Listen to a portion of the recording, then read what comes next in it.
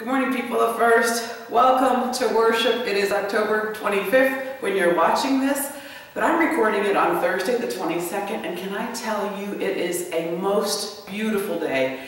The trees are changing, the sky is blue, the sun is up. It is a wonderful day, and I hope that as you reflect on Thursday, you had a great day and got outdoors and got some fresh air and enjoyed the beauty of God's creation. I'd like to thank the people who have turned in their estimate of giving cards. We had a great consecration Sunday. I loved having Mike Whitaker, my friend, come and preach with us. And thank you for those of you who ordered pies and came and got them. We want to celebrate you and your ongoing faithfulness to this congregation. If you still have an estimate of giving card that you'd like to turn in, please feel free to get those into the church office. We are trying to figure out our future together, and your gifts make a big difference, so thank you for that. Next Sunday will be Communion Sunday, so I remind you to get your bread and your juice together so that we can have communion together, even apart. Let's worship God.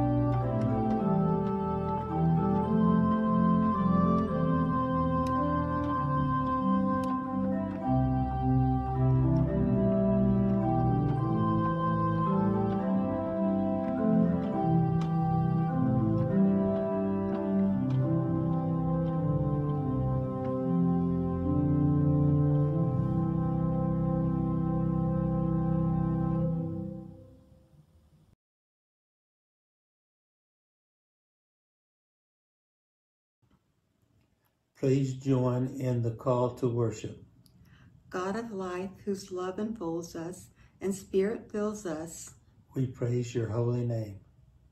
God of joy, whose sunrise wakes us and sunset amazes us, we praise your holy name. God of hope, whose promise sustains us and power upholds us, we praise your holy name. God of love, whose patience humbles us, whose touch can heal us, we praise your holy name. God of peace, who breaks down barriers and walls that divide us, we praise your holy name. God of eternity, who has always loved us and by grace has saved us, we praise your holy name.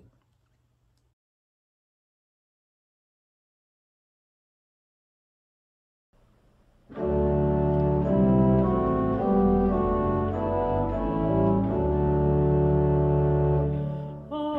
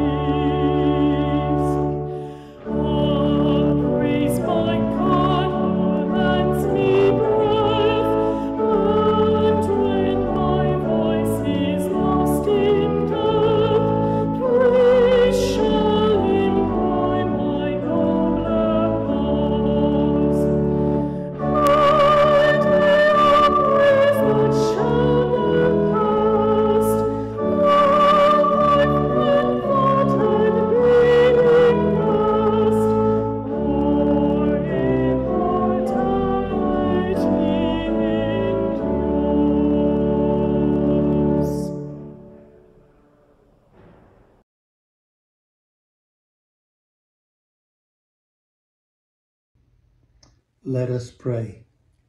Eternal God, God of the former things, God of the new day, God of every tomorrow, open us to your unending grace, made fresh for us in this new day.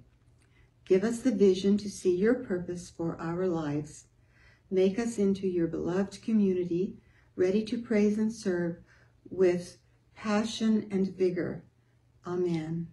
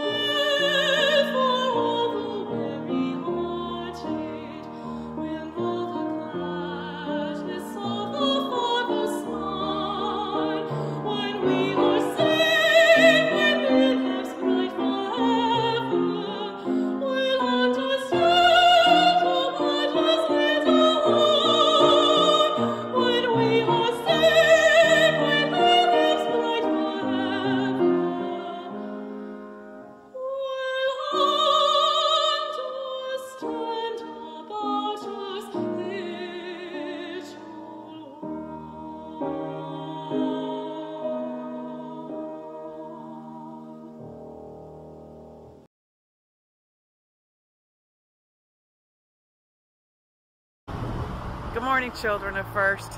Can you see those numbers behind me? 1906. That's a year. That's the year that this building was built. That's called a cornerstone. And this is our church. Look. There's the gargoyles. I love them. So this church has been here a really long time. It was built in 1906. This is 2020. So it's been here over 100 years. That's a long time. But I want to tell you something. Even before this church was built, even before people were here worshiping God on this corner, God was already here. Because our scripture today says that God is from everlasting to everlasting. That means that God doesn't have a beginning or an end, and there's no time that God is not. So I want you to just know that this God that we love has always been, will always will be. Whether churches are on corners or not, we can always put our trust in God. Love first. See you guys.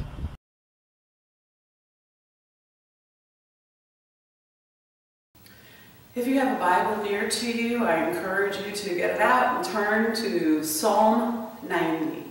Psalm 90. Lord, you have been our dwelling place throughout all generations. Before the mountains were born, or you brought forth the whole world, from everlasting to everlasting, you are God. You turn people back to dust, saying, return to dust, you mortals.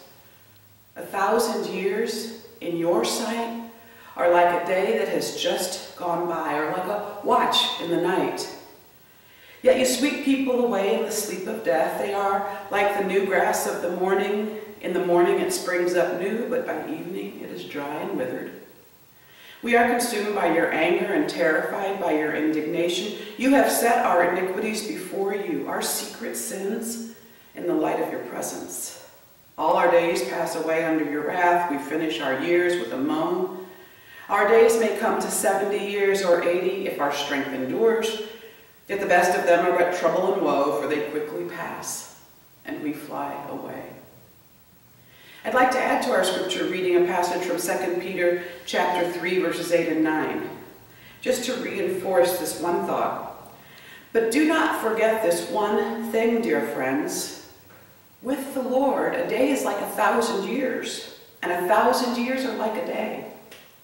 The Lord is not slow in keeping his promise, as some understand slowness. Instead, he is patient with you, not wanting anyone to perish, but everyone to come to repentance. So this sermon this week will appeal to history buffs, fans of travel. I think it will tickle the people who love John Wesley. There are at least a few of you, along with me, who love John Wesley.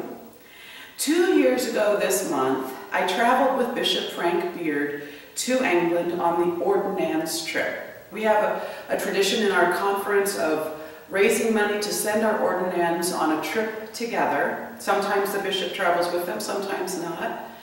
One year I went on an ordinance trip and we did a work service project in Juarez, Mexico. Sometimes, frequently, they go to Israel. But this particular year, 2 years ago, our bishop wanted to go and do a Wesley pilgrimage. So we visited sites we had read about and preached about, but most of us had never seen. We went to a lot of places that could have hung up the shingle, John Wesley slept here.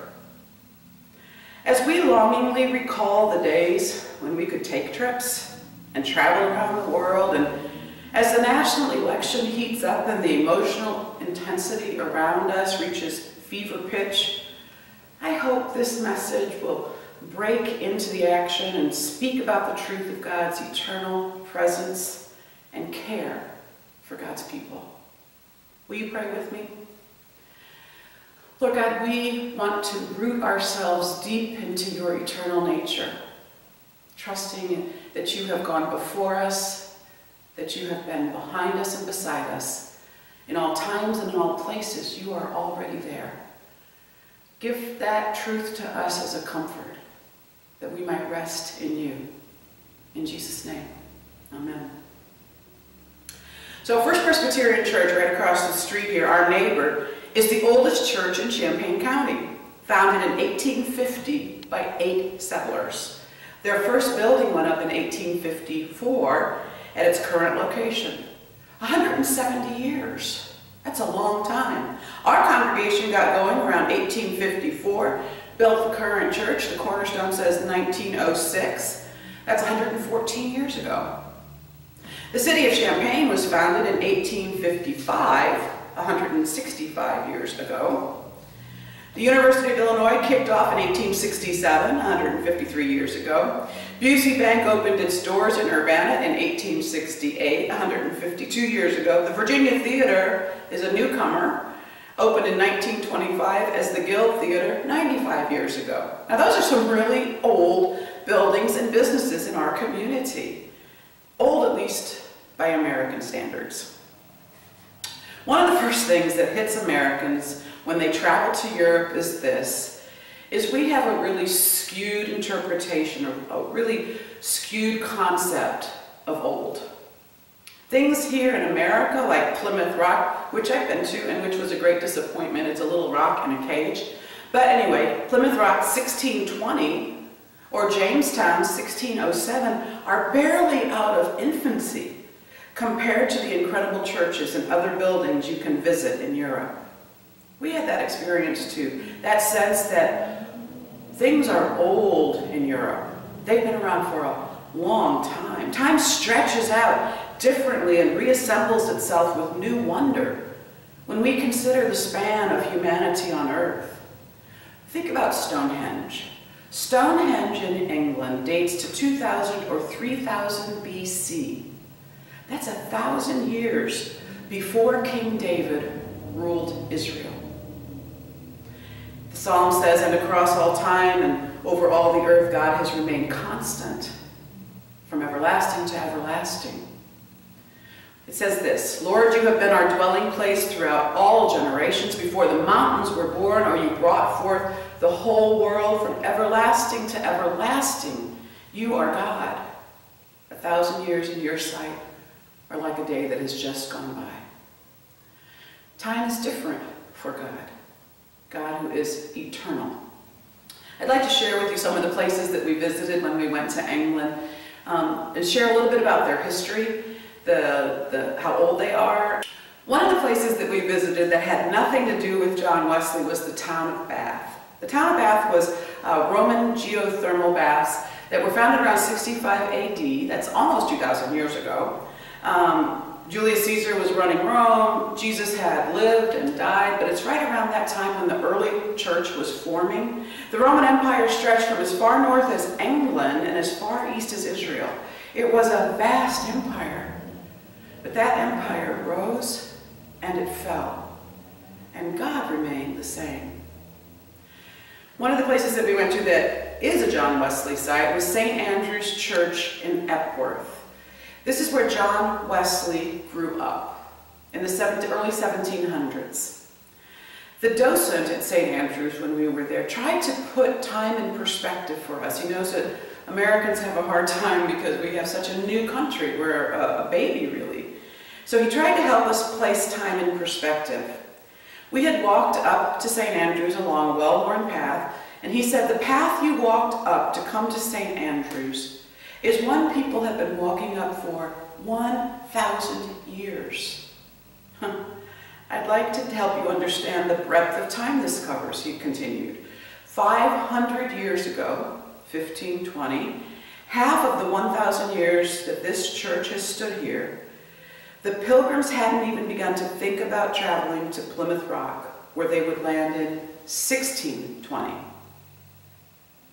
This church is much older than anything a person can visit in the United States. It was in this church that Samuel Wesley, John's father, who served as the rector or the pastor, he served there for 39 years. He's buried in the churchyard. Kind of makes me wonder which parking lot I might get buried in. We held a silver communion cup from 1706. The date was on it, and they let us hold it. And I can tell you that the clergy, the United Methodist clergy there, were so excited to lay hands on this communion chalice. It's very likely the cup that John and Charles Wesley received their first communion from. It put all of our hearts in palpitations. But the thing that really moved the whole group was when the lecturer turned around and gestured to a baptismal font. Every Christian church has one, a place where people get baptized, and told us that that baptismal font is 950 years old. It sent chills through us. The pastors on the trip had a moment, tears and hushed wonder. Imagine all the baptisms that had taken place at that baptismal font in the course of 950 years, including John and Charles Wesley, century after century. That church has been faithful to the Christian mandate to make disciples, baptizing them in the name of the Father, the Son, and the Holy Ghost. family after family opened themselves to the amazing grace of God in the waters of baptism at that font. God has been in that small village through that small church for 1,000 years. 1,000 years, the psalm says, 1,000 years in your sight, God, are like a day that has just gone by. For us, it was monumental to think of the span of time and the human lives that had been touched by that one small church. Now, I'd like you to fast forward to the museum we visited above the new room in Bristol, established by John Wesley in 1739.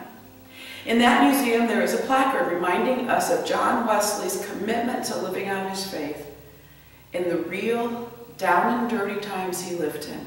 And John Wesley was a person who really tried to melt together a call to deep personal piety and social justice.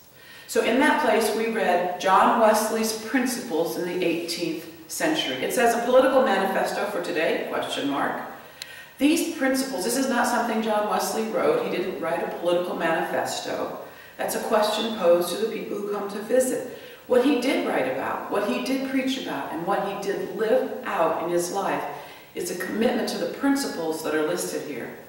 His principles in the 18th century: reduce the gap between rich and poor, seek to ensure full employment, introduce measures to help the poorest, including a living wage, offer the best possible education, empower individuals to feel they can make a difference, promote tolerance, promote equal treatment for women, create a society based on values and not on profits or consumerism, end all forms of enslavement, avoid engaging in wars, avoid narrow self-interest and promote a worldview, care for the animals with whom we share our planet.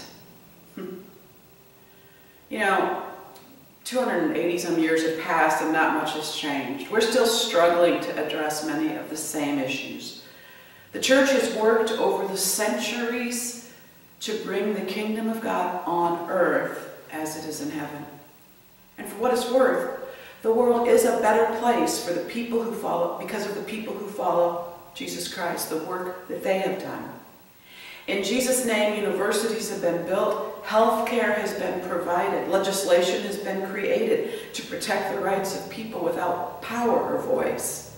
We are part of an ongoing stream of believers who, armed with a vision of the kingdom of God found in Scripture, it's a place where people have enough, everyone has enough, where rights and human dignity are advanced and protected, where strangers are made welcome, a concept from the Old Testament. Early on in the Old Testament, strangers are made welcome. And God is given praise. You and I are bigger, are part of something bigger than our moment in history. We are part of God's ongoing story. We are participants in bringing the kingdom of heaven to earth. 1,000 years in God's sight are like a day that has just gone by. We also traveled and stayed in Coventry, and this is not a John Wesley site either. There has been a worshiping community of Christians in Coventry, England, since the mid-1000s. A couple of churches were built and destroyed until finally a monastery and cathedral were finished in the 1200s. Henry VIII had the monastery shut down and taken apart, stone by stone, for other uses, when he made England Protestant. But the worshiping community remained. 100 years later, St. Michael's was built in the mid-1500s. On November 14th, 1940, and I bet you know this history, some of you, on November 14th, 1940, the cathedral was destroyed by German incendiary bombs. The community has made a commitment to keep that shell of a church as a witness to the destruction of war. On Christmas Day 1940, Provost Howard made a radio broadcast offering a vision that when the war was over, he would work to build a kinder, more Christ-childlike world, with a new cathedral acting as a center for reconciliation. And that's what they have done. They rebuilt a new cathedral next to the shell, the bombed out shell of the old one. And they have been doing their mission of trying to lead the world to reconciliation, to end wars between people. Their mission that they've stayed focused on is peacemaking and reconciliation for almost 60 years. For 1,000 years they have been fulfilling their mission as a worshiping congregation, giving praise and glory to God. They have been fulfilling their co-mission, or as we like to say, the Great Commission Jesus Christ gave us. Then Jesus came to them and said, "All authority in heaven and earth has been given to me. Therefore go and make disciples of all nations, baptizing them in the name of the Father and of the Son and of the Holy Spirit, and teaching them to obey everything I have commanded you. And surely I am with you, even to the end of the age." So that church has been working on behalf of the kingdom of God in different ways over 1,000 years. They have been teaching people how to model their lives after the Prince of Peace, Jesus Christ. The picture that you can see now is the baptismal font at Coventry. We saw the baptismal font at St. Andrews in Epworth, 950 years old. This baptismal font at Coventry is from rock that was hewn from Bethlehem in Israel and brought to England. As a tour guide was speaking to a group at one point, he said, "This rock from Bethlehem is thousands of years old." That's pretty good, right? Thousands of years old. But he was interrupted by a man, one of the members of the group, who raised his hand and said, "Sir, we're all geologists, and we can tell you with certainty, based on the fossils we see here embedded, that this rock is probably 3 or 4 million years old." Doesn't that give you a thrill? Before we were ever a twinkle in anyone's eyes, millions of years ago, God was at work creating the earth, and now in a church in England there's a 3 or 4 million year old rock that serves to baptize new believers to the faith. Across time and space, thousands or millions of years, thousands of miles, God binds God's people together in purpose and in power. 1,000 years, oh God, in your sight are like a day that has just gone by. I have mentored a number of people coming into ministry, and with that process of coming into a new career, a new calling, a new vocation, comes some stress. You know, every job has stress. And one of the things, when they get completely stressed out, I have reminded them of this truth that has held me tight for years, is this: the sun will come up tomorrow.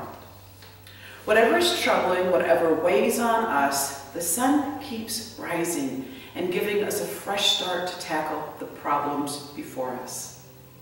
When a day goes badly, when we mess up, when we don't get everything done, my thought to myself is this: Julia, be at peace. The sun will come up tomorrow, and you'll have another chance. In the musical Annie, there is a well-known song, "The sun will come out tomorrow." That's not my wisdom. I cannot promise that rain will be banished and the sun will shine, but I can guarantee, and so far I have been 100% correct, I'm very proud of this statistic, the sun has always come up the next day. Not by any power that I possess, but by the power of God who brought this world into being. The sun has never failed to rise. Each day is a new day to commit myself, ourselves, to the ongoing, timeless, eternal work of God to bring about the kingdom that God envisions. No doubt we're going through a difficult period right now, but we have every reason to keep the faith, to stay strong, and to press on.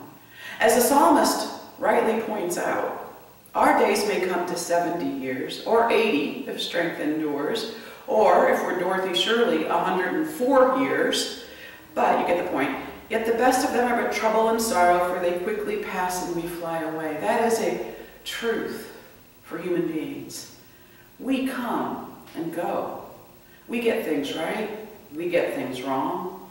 We stay close to God, we fall away. We create problems, and we solve problems. And through it all, God's steadfast love remains with us.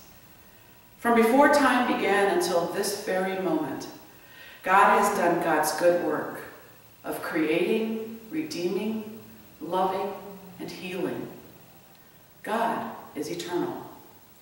In the next couple weeks, when the news threatens to overwhelm you or worries you, my suggestion is that you turn it off. Crack your Bible. Read a psalm, words from 3,000 years ago that continue to sustain and speak truth to us. Sit quietly and breathe. Find yourself centered on the God whose name is I Am, the eternal now.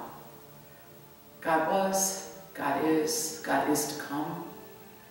Our faith is in the one who is from everlasting to everlasting. Our peace, our hope, come from this truth. My peace in troubling times is that God is. God's gone before me, God will come after me. Before this church ever was, God was already here. I hope that you can find peace in troubling times by resting in, by remembering that God's everlasting love is with us. Be at peace this week. Amen.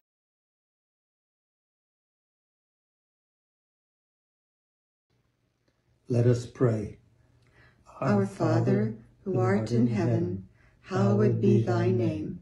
Thy kingdom come, thy will be done, on earth as it is in heaven. Give us this day our daily bread, and forgive us our trespasses, as we forgive those who trespass against us. And lead us not into temptation, but deliver us from evil. For thine is the kingdom, and the power, and the glory forever. Amen.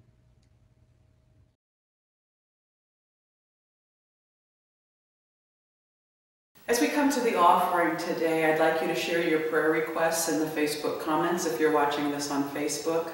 I'd like you to consider Mike's message from last week about surrender. Is there a part of yourself that you have not surrendered to God? Is there an anger or a resentment that you're hanging on to that you need to let loose of? Is there a capacity for service that you have not engaged in? Is there wealth that you possess that you might want to give to the work of God? Whatever the thing is that you have not yet surrendered, I pray that you will consider surrendering all of your whole self to God.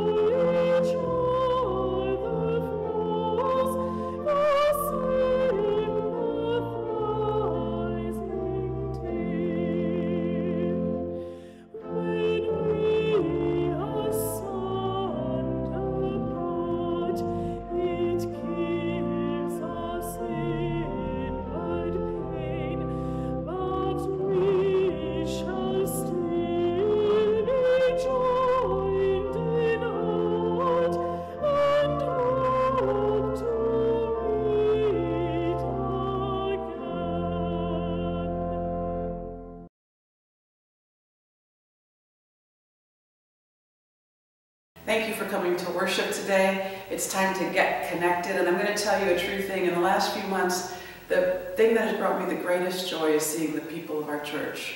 Last Sunday, as they came to get pies, it was a beautiful thing to see our congregation. I miss you. Please stay connected with one another. Join hands with your family members if you're at home. Feel yourself connected to me and to this congregation if you're watching alone. But most of all, know that you are connected to the God who is from everlasting to everlasting. It is in God we place our trust. Go from this place today, go from wherever you are, to love God and to serve your neighbor. You are part of God's good work. Go in peace.